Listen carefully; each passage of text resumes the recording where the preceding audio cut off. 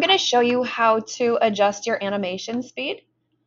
If you scroll down here, this button will help you determine how long you want your frames to show on the screen. So right now, I think the default is 6. So the animation will show 6 frames per second. Each frame will display for 0.2 seconds. I can make that faster or slower, just depending on where I adjust this. So this is going to be quite a bit faster. Probably don't want that.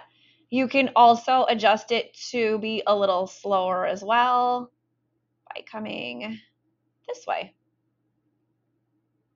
And let's preview that. That's probably a little too slow.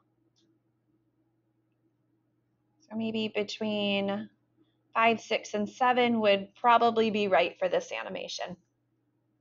Okay, one more thing I want to show you real quick is, let me stop that.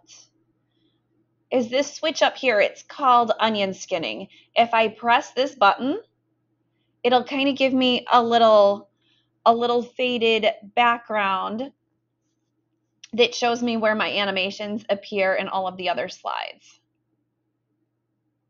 So I can kind of use that as a guide if I have a letter out of place, or if I want to adjust some of my letters, like so. Let's try that.